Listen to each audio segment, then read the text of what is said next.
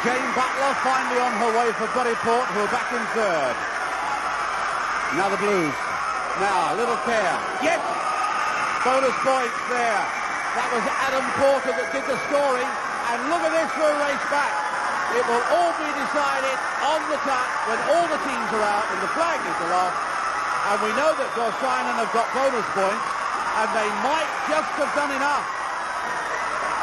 They were way behind in third. Whether they can do enough to win overall is still to be decided, because it's Ystradgynlais that are so close. I think the Blues are out first.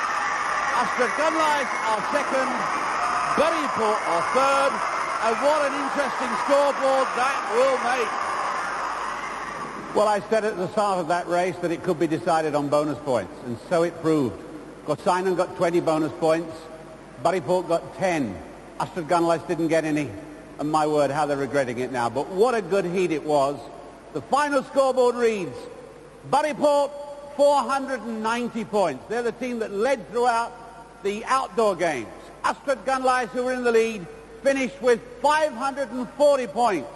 But by the smallest possible margin, finishing on 545, the winners of the Welsh heat are Gorseinon.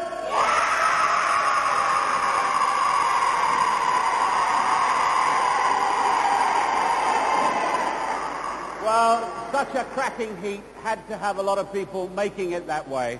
And all the staff here at Penyrheol Leisure Centre have been tremendous. And we thank all the teachers and all the staff for making it such a good day. Hey, and what a celebrity we had. And what a welcome and thanks we're going to have now for Paul Thorburn. Good day. Listen, you've seen some excitement in your time, but what about that last race? That was tremendous. I think all the teams, did tremendously well, and it's been a great day. I've really enjoyed it. Great.